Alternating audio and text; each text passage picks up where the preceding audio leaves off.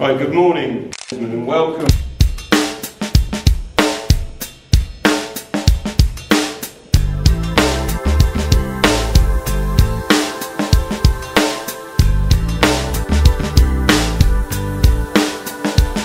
And one of those is my studies at Essex University, a fantastic university, where I was taught environmental politics as part of my course.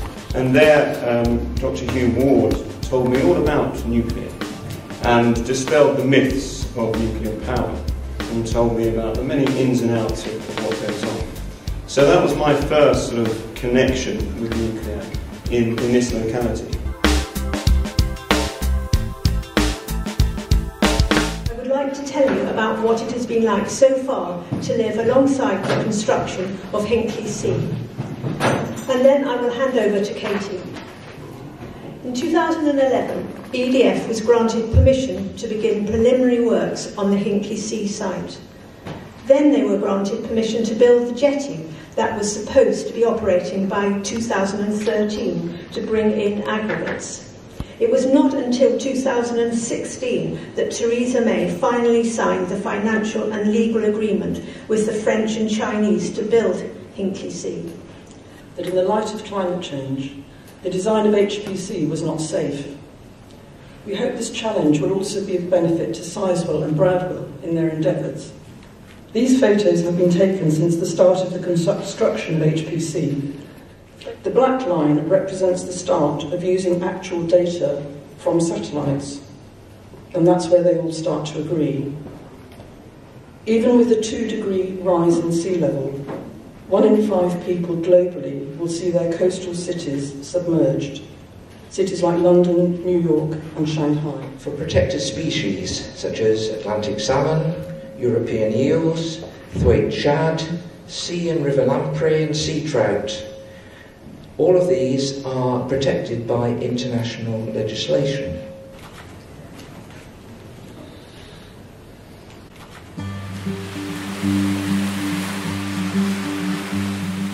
This is Sizewell Beach, part of Suffolk's heritage coast and area of outstanding natural beauty. It's a magnet for birdwatchers. But it's under severe threat. EDFenergy is planning to build a nuclear power station here. The government wants to build, they originally wanted to build 10 reactors. It's very much like the 80s. They've been knocked back, as we know, to 3 now that are still in the running. Will we just get Hinkley? No, we're not going to let Hinkley go ahead. I don't think they're going to get any. But to me, the primary concern is to make sure that we are not divided insofar as this is our case here in Sizewell, this is your case there in Hinkley and Bradwell, that we work together to make sure that not one of these sites goes ahead. The thing that concerns me about the way the situation has developed so far is that EDF have been, well, what can I say, less than candid with the information they're putting out into the public domain.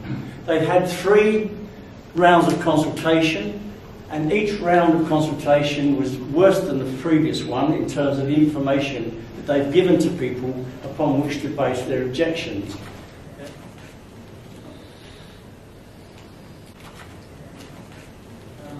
And the reasons it was chosen are very pragmatic. It was chosen because there was some infrastructure there, the land was available, it was in friendly ownership, and also it was reckoned that people would be friendly. They'd had a power station there, they loved it, no more of it. And the Bradwell B people at the moment are asking for people to send in their fond memories of the power station. They're also calling the area around it the Bradwell community. You know, we're all in this happy little bunch of people that are looking forward to this power station. We have actually sent in a number of things about our memories of Bradwell. We hope that they will be published on the website. We have some doubts. But it is an unsuitable site. So what we build now is going to remain dangerous and lurking on those sites, regardless of all this policy stuff about disposal. The fact is, to all intents and purposes, The policy for managing radioactive waste is storage on site, because nothing else is going to happen for the next 2-3 generations. So we have to plan with that in mind. That is actually the answer. And it's on sites like this. When these projects were first talked about 10 years ago, then if you wanted nuclear power, and I don't, but EDF would be seen as probably the ideal partner. They had huge financial resources, they had huge technical resources, so if you wanted to build one, they were the people that had the resources that you need. They had been part privatised 4 years previously, so they were still 85% state-owned. They were one of the big utilities in Europe, and they had expanded outside France into the electricity industries of UK, Italy, Germany.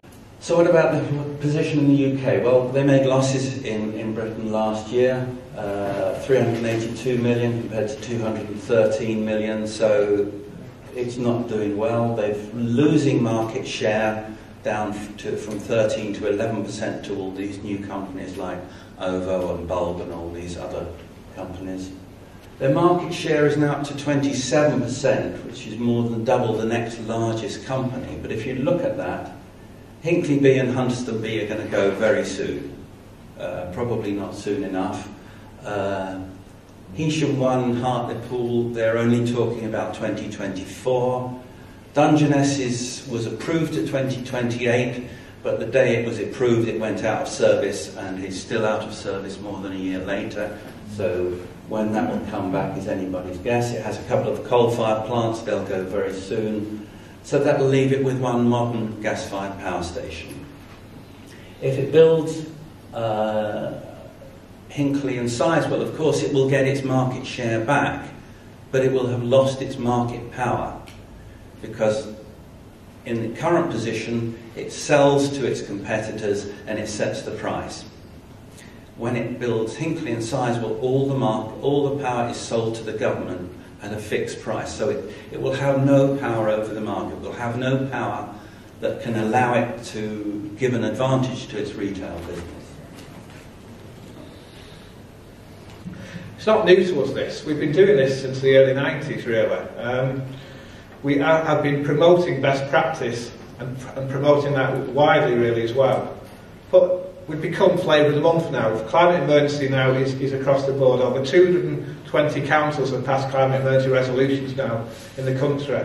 So we've done 3 reports in the past 5 months looking at what that means, really.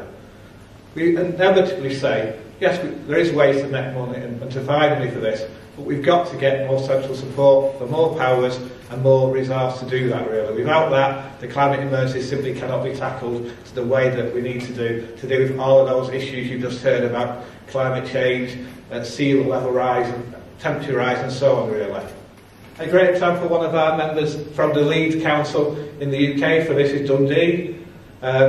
They've already got 130 electric minicabs, the largest local authority fleet with 117 electric cars and vans, council-owned 4 solar-powered charging hubs, and the highest number of rapid chargers of any UK city. Again, a council moving forward very imaginatively. We are pushing that forward to all our members as a case of best practice. There's also vehicle to grid. Central local government alone has a fleet of 75,000 vehicles. Electric vehicles could come back to depots. They often will then still have a night charge. You could sell that back to the grid during the peak zone and charge again in the small hours. That's the opportunity councils have. It could save money and then generate money at the same time.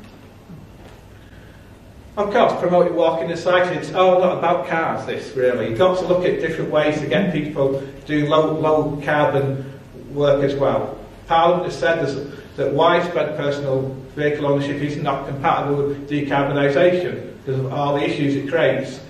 So there's a great example of Edinburgh closing the roads. So popular it's now pushing forward with widening pedestrianisation in the city centre. But all it should be about is pushing that any new building should be zero carbon. It's ridiculous that any new building that is coming onto stream isn't zero carbon, yet many still are, really, as well. You could easily use your powers to go beyond building standards And you can start looking at developing things like this school in Wolverhampton, passive house, complete zero carbon. It can be done, and there are many examples in local authority estates as well. We've just got just short of half an hour for any questions or comments. Big financial resources to help us. We need help with that.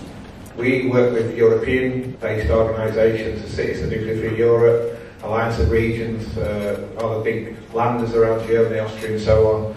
NEP should work with those networks, and they can easily put you through those contacts after the meeting as well. EN6, as it stands at the moment, is there to make sure that the developments under construction are deployed by 2025.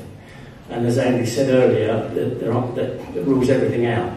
There's a review of EN6 going ahead to extend that 2025 to 2035. But the fact is that we're currently operating in a legal vacuum.